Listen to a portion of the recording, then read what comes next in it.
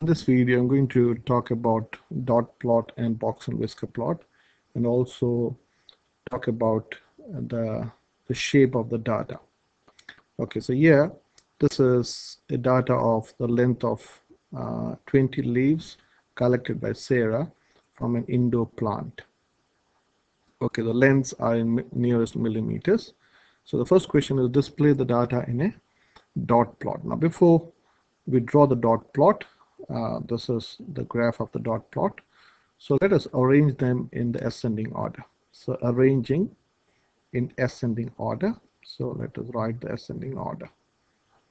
So ascending order is from the lowest to the highest, or from the minimum to the maximum. So the lowest that I can say is 28. So you can write cross out 28. Then I can see the next value is 29. You got 29, which is the next value. You got 30, you got 31, you have got 33. Okay, you got 30, then you got 31, then you got 33, then I can see 34. Yes, 34. Then you can see 36, 37, 38 twice. 38 twice. You got 38 here and one more 38. You got 37, you got 36. So you got 1, 2, 3, 4, 5, 6, 7, 8, 9, 10. So I'll write the next row of 10, which is 41. You got 41. How many 41s you got?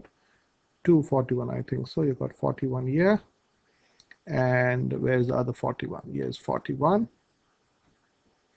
Then how many 42s do you have? You got 1, 2, 42s, no, 3, 43, 42. So 42, 42, and 42. Okay. Then how many 43s? You got 143. How many 44s? This is 44.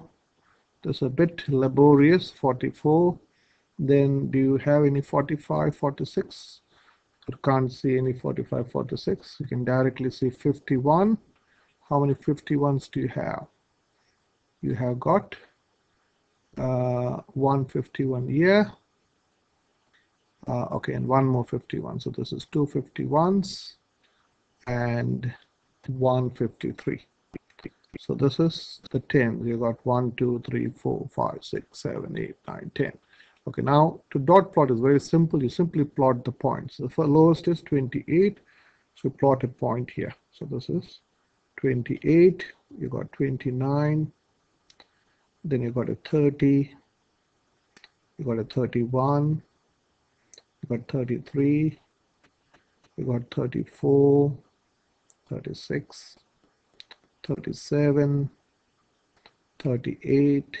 You got two 38s. So you'll put one over the other. So then you got 242. So you got 1, 2, 3 42s. No, 242. Sorry. You got, oops. You got 2 42s. Then you have got 343. So 42s. 1, 2, 3. 143, 44, 251s, and a 53. That's it. So this is simple dot plot of the leaves that Sarah collected. Now we need to draw the box and whisker. Now for box and whisker, you can draw by calculating these 5 measures, or not calculating, finding. You don't have to calculate, you have to only locate them. So the minimum is the lowest value, which is 28, which is simple. Your maximum is your highest value, which is 53. Your median is the middlemost value. So you've got 20 values here. So I can say n is the 20th value, or 20 values, 20 data points, or 20 observations you have. So your median, or this is also called the second quartile, Q2 stands for the second quartile. So when there are 20 values, the median will be between the 10th and the 11th value. So you got 10 values in the first row and 10 values in the second row. So to find the median, you find the average of the 10th and the 11th value. So this is your 10th value and this is your 11th value. So to find the median, you find the average of these two. So I'll add 38 plus 41. You have to first add them and then divide by 2, which is 79, which is 79 divided by 2. 79 divided by 2, which is 39.5. So you can have a 39.5, your median comes somewhere here, or this is your median. This is, you can see graphically, comes exactly in the middle. You've got 10 to the left and 10 to the right. Median is in the middle. Your lower quartile is the middle of the lower half. So you've got 10 values. This is your lower half. Your top row is your lower half. So middle comes between the 5th and the 6th value. You've got 1, 2, 3, 4, 5. 1, 2, 3, 4, 5 to the right. So the middle between the 5th and the 6th value is very simple. Between 33 and 34 would be 34.5. Just to show you. So 34.5 would come somewhere here, isn't it? Exactly here. 34.5 is here. You got 1, 2, 3, 4, 5. 1, 2, 3, 4, 5. Okay. 33.5. That was 33.5. So it's good to. So between 33 and 34 would be 33.5. So 33.5. So let me delete this. 33.5 comes here, isn't it? 33.5 is here. So you got 1, 2, 3, 4, 5 to the left. 1, 2, 3, 4, 5. So can you see this is how much percent I want you to think? And your upper quartile is the middle of the lower half. Okay, so the middle of the lower half is between 1, 2, 3, 4, 5, between 42 and 43, which is 42.5. Between this is 42.5, so 42.5 comes here. Okay, so this gives you also an understanding of what happens, or how is the data spread out, okay, or the shape of the data. So you got 1, 2, 3, 4, 5, and 1, 2, 3, 4, 5. So this is your upper quartile. This is your upper quartile. This is your median. This is your lower quartile. This is your lowest value, and this is your highest value.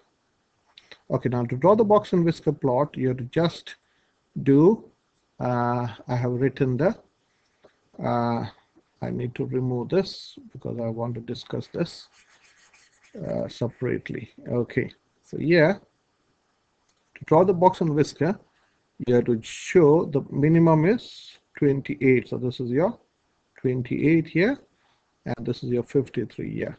Okay, so these are your whiskers. Okay, and you have got a box here. Box is between, so your lower quartile is 33.5. So this is your box. Your box starts at the lower quartile, and the upper quartile is 42.5. So this is the end of the box. Okay, so this is your box. This is your box. You can draw a better box here, and the median is 39.5. So median is 39.5. Yeah. So this is good enough. So this is your box and whisker plot. Okay. Now, yeah, if you want to describe the shape of the graph, can you see that if you look at the, if you take to the left of the, if you go to the left of the box, and if you compare the left of the box and the right of the box, or from the median, suppose this is your median, this is your left of the box, left of median and right of median. Now if you take the data on the right of median, they're all almost together. You got 3, 5, 6, 7, very close to the median, whereas on the left of the median, they're all spread out. Comparatively, they are spread out compared to the right. Okay, so how will you describe it mathematically? So here we can say, let us describe this like this. The data on the left of the data on the left or to the left, that's a better word of, instead of saying on the left, the data to the left of median,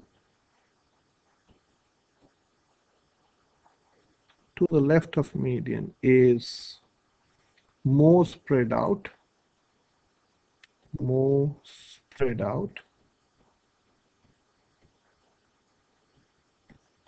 compared to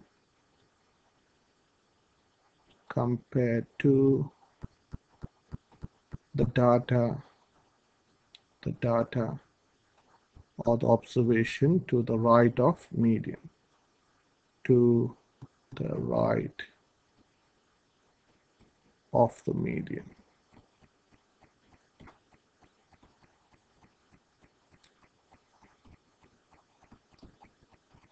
Okay, so I'll repeat this again. So when you look at the median, when you compare the data to the left and to the right, here you got 1, 2, 3, 4, 5, 6, 7, or 70% is is around median and upper quartile. So this is clustered very close to the median, whereas this is much spread out to the left. So this is the, therefore we can say, this is what we say, so the data is negatively skewed. So the data is, this is a technical word, negatively skewed. Now negatively skewed is what we have written. So this, if you write this technical word, it sounds to be flash, it sounds to be good. Negatively skewed means the data to the left of median is more spread out compared to the data to the